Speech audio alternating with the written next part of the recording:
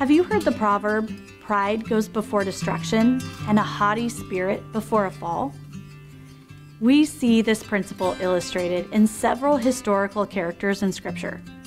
Take the great King Nebuchadnezzar, for example. He was the longest reigning king of Babylon and is remembered for building his empire by both conquest and by construction. During his reign, the Hanging Gardens of Babylon, one of the 7 wonders of the ancient world, were constructed.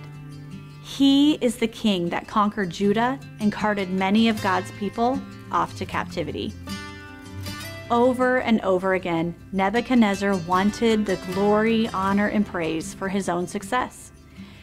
Even after being warned in a dream that God was going to humble him, he pridefully took credit for all of his achievements.